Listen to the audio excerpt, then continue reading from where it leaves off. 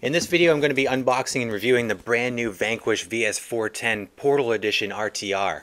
This is a big step for the channel as we continue to broaden our horizons in the larger scales. We're doing that in a big way today with this Vanquish RTR. The VS4-10 is loaded with features, purpose-built, precision-made, and I'm super excited to get my hands on it. And this special edition with the Falken livery and the portal axles in RTR format is super exciting. So let's dig into this. Let's open the box, check out the truck, see what comes with it, and then we're going to run it. So let's get into it.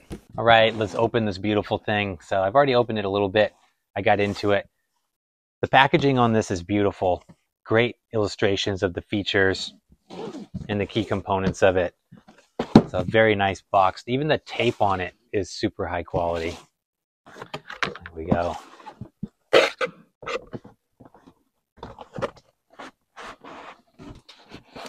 Small box for a big truck. Here we go.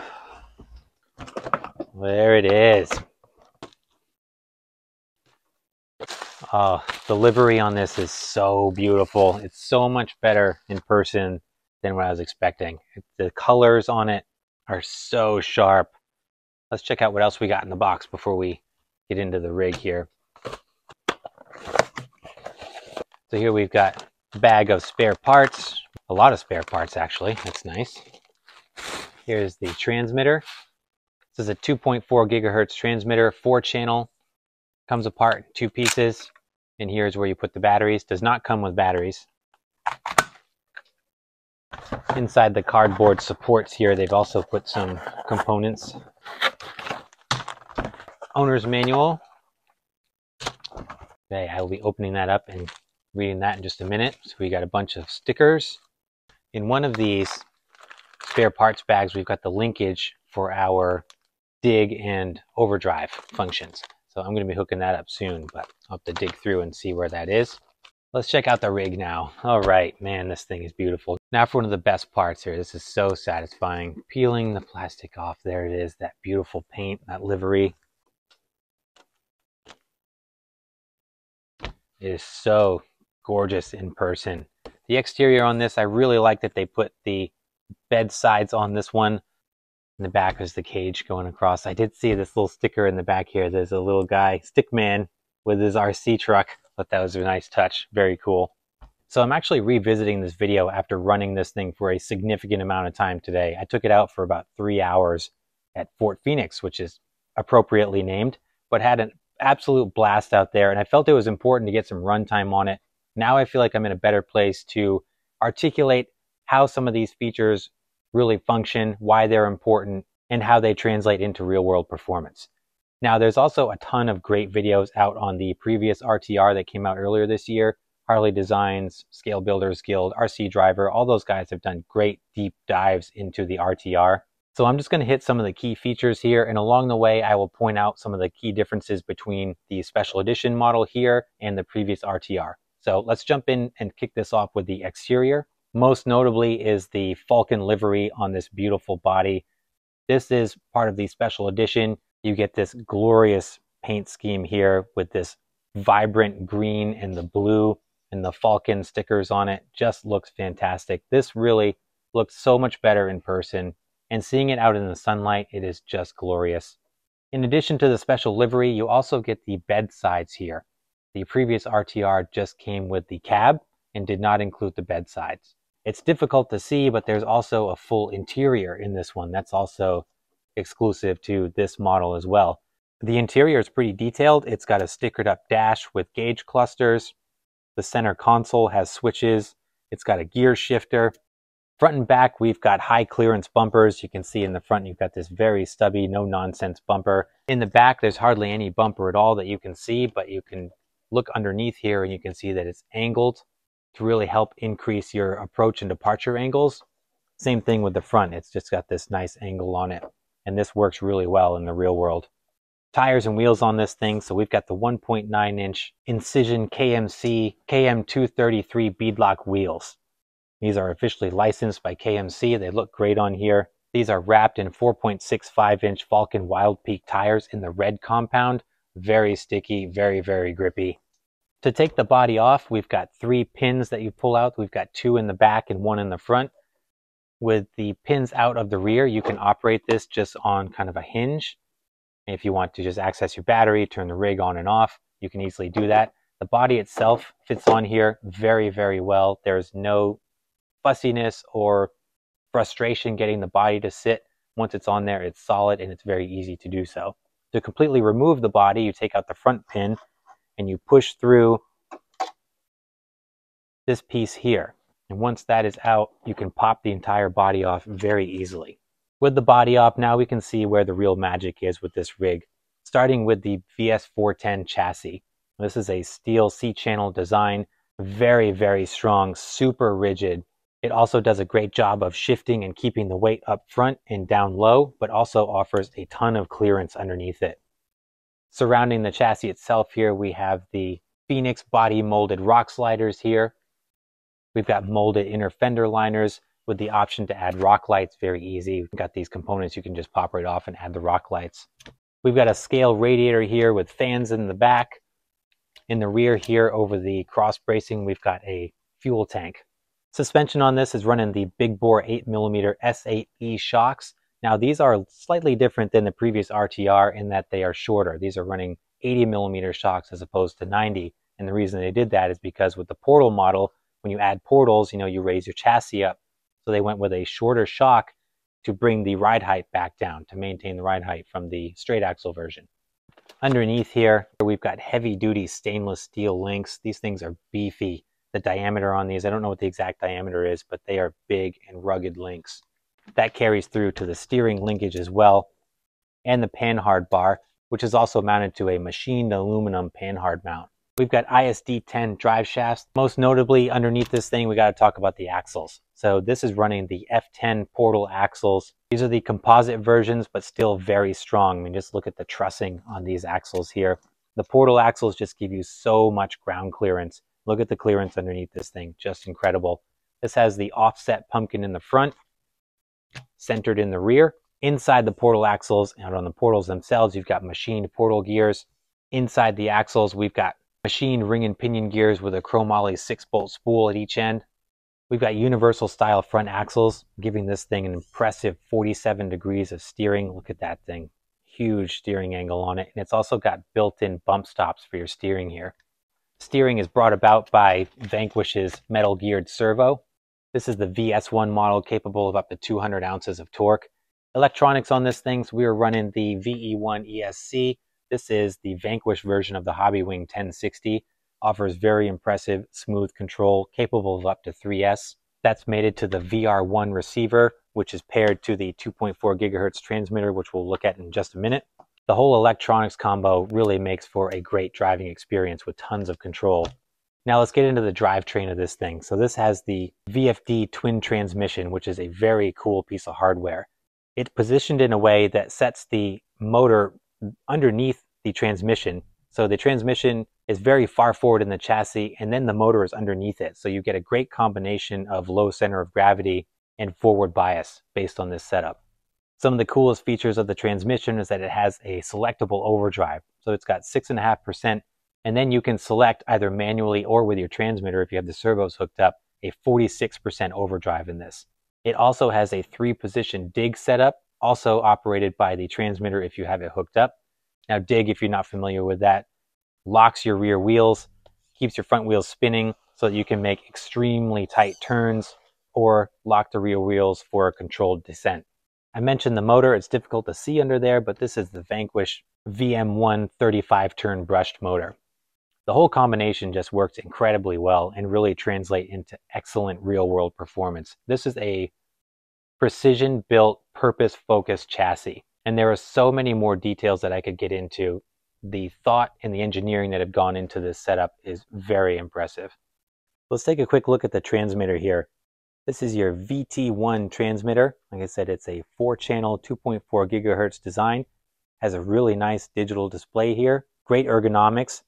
Small, compact design, fits easily in the hand. Easy operation with one hand. Channel 3 and Channel 4 are multi-position switches, with Channel 4 being a 3-position switch here on the side. I currently have this hooked up to my dig. Channel 3 is a 2-position switch. Just operate by pushing the button. I have this hooked up to my overdrive functions. The transmitter is very capable. You can scroll through to a variety of different screens. It has all of your endpoints and your trim for all of your channels. Also able to store 15 models on this. Let's come around here and I'll show you the Overdrive and the Dig hookup that I've done. So this is my Overdrive servo. You can run standard or low profile servos on here. I've got 2 standard size servos. They fit no problem. I'm running these Eco Power servos from A-Main Hobbies. Vanquish provides the kit to do this. It has the same heavy duty stainless steel links for both the Overdrive and the Dig. One thing that you will have to do is when you hook your servo up, you will have to go through and set your endpoints for each direction of the channel. So to do that, you just go in, you're going to hit select, you're going to go to the second menu here, and then you're going to scroll through your channels, go to channel 3, and this is where you can set your endpoints with the plus and the negative here. You're going to do the same thing for your Dig function, which is run by this servo attached to your battery tray. It's a little difficult to see because it's underneath behind your upper and lower links, but that's the servo that does the Dig, and again it's got the stainless steel link that runs to the transmission. So if I set channel 3 and hit again, that should give me my 46%. Same thing with the Dig. This is Dig disengaged. Go all the way. Locks the rear wheels. Now in hindsight, I almost wonder if I should have gone with channel 4 for the Overdrive, because there is a function to do a freewheel option, which I think, I'm not positive, is in the center here. So if I did a 3 position, in the middle would be a freewheel, which essentially is 2-wheel drive. It disconnects the front tires. I don't know why you really want that, but it is an option. So I might play around with that, but I'm really happy with how this is set up right now. I will add too that before you do anything, you do need to back out some of these little grub screws here because it comes locked in the 6.5% overdrive. You just back out those screws there. And that way, if you wanted to shift this manually, you could just back out that screw, push the lever back, lock it into place with the screw again, and then you'd have your overdrive. Same thing with the Dig functionality. So here we are on the scale. Let's check out our results here. So in stock form with no battery, we've got 56% front, 44% rear bias. Total weight's 2,900 grams. I'll translate that into pounds. So that's enough talking about it. Let's go hit the rocks. Now I mentioned that I took this out to Fort Phoenix in Fairhaven, Massachusetts earlier today, which is crawler heaven here in New England. The thing did amazing. So why don't we go check out that run footage now, and then I'll circle back to you with my final thoughts.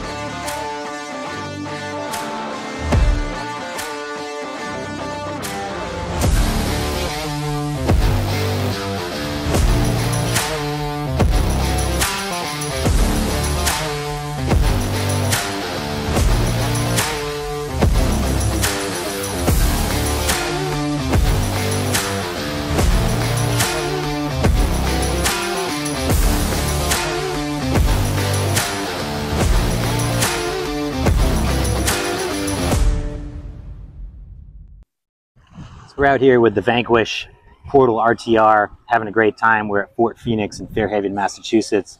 Crawler heaven here in the Northeast. I've been running the Phoenix for about an hour now, and it's just getting better and better and better. I'm learning more and more how to use the selectable overdrive and the Dig functions. And as the tires wear in as well, it's just getting incredibly good. Initially, I was a little disappointed because some of the lines that my Gladiator can do, this wasn't able to do.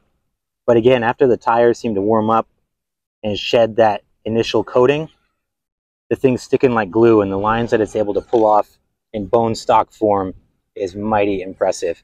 The extra ground clearance from the portals does a great job, especially in situations like that, just getting over these undulating, jagged, rocky sections.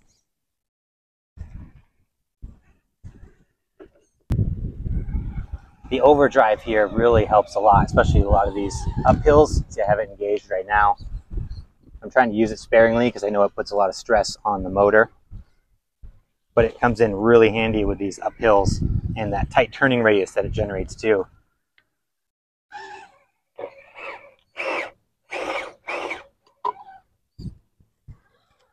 Suspension action is excellent.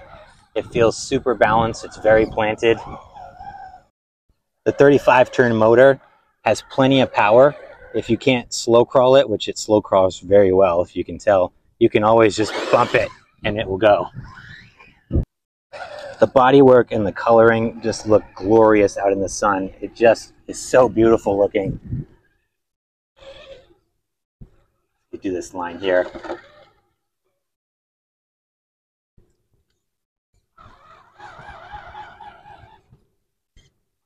So use the dig function there. That was excellent.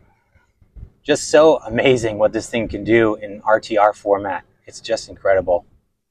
This is a tough one here. See if I can stick it. I'm getting some fold on the tires. These tires are very soft and they do tend to roll over. So I would like to put an insert in these or some sort of foam to stabilize that a little bit. I'm rolling hard on that tire right there. I don't want to flip my new beautiful truck here. I think it's going to pull it off. So close. All right. Little help there. Still, it's stuck pretty good. The chassis itself, very rigid, hardly any flex. There's little to no torque twist in this thing whatsoever.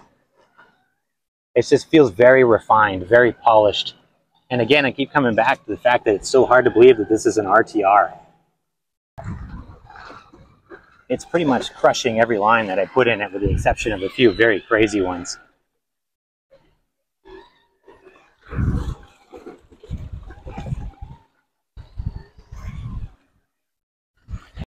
So for my first experience with a Vanquish, I think I picked a good one. I'm really happy with this thing. Very impressed. It's converted me, that's for sure. Look at this climb. Holy cow.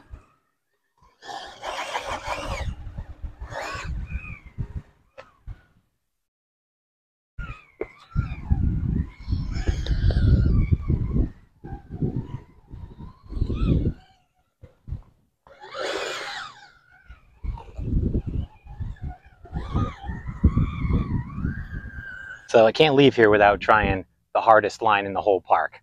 This is the super gnarly uphill section that's kind of the staple of Fort Phoenix. So let's give it a shot with the bone stock RTR. Got my overdrive engaged. I'm trying to do this one-handed also.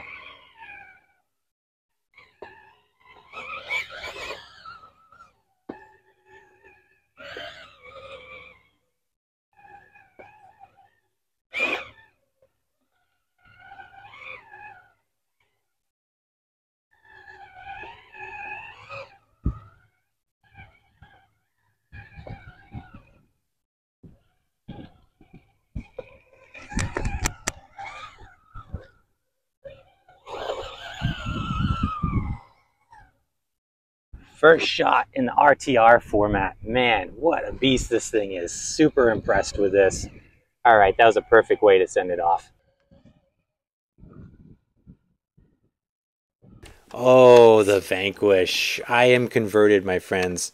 This rig is mighty impressive for an RTR. I had so much fun with it, if you couldn't tell. Try to break this down and give you my thoughts objectively here. So initially, I got to say, I was kind of disappointed. I was out on the rocks, hitting some of the lines that I was familiar with my SCX-10 Gladiator, and it wasn't doing it. It was having a really hard time, actually, in some of the lines that I was putting it up against. And I kind of was thinking, is this it? You know, what's all the hype about? But as the morning went on, it got better and better and better. And I don't know if it was me adjusting my driving style, becoming more acclimated to it, or if it was the tires wearing in, the chassis getting sorted out as it was getting broken in. I'm kind of feeling like it was the latter, because once that kind of slippery coating wore off on the tires, man, this thing started gripping like crazy. And a little bit of the former too, I guess, because once I started to figure out how to adequately use the overdrive and the dig function too, started to unlock incredible amounts of performance with this thing. And at the end of the day, it was crushing lines that I was used to hitting with the Gladiator and some that I could not hit with the Gladiator in just bone stock format here.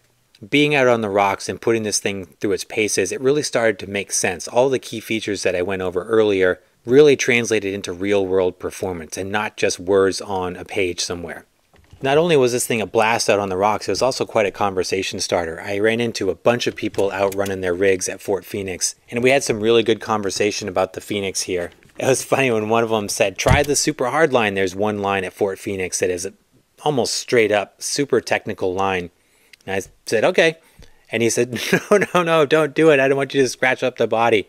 But this thing just ripped right up that line like it was nothing. No problem whatsoever. And the dude's jaw just about dropped. It was so good. Mine did too, by the way. But overall, I am incredibly impressed with the Phoenix Portal RTR. I'm super happy with this purchase. I was skeptical at first of spending the money on this thing, but now I can really say that it's got so much value packed into this chassis. It is just really amazing what this thing can do in RTR format. But let me know your thoughts down below. What do you think of the VS4-10 Portal Edition RTR? Is it worth the hype? What do you think? And as always, I appreciate you guys. Thanks so much for watching. Please like and subscribe if you haven't done so, and I will see you in the next video.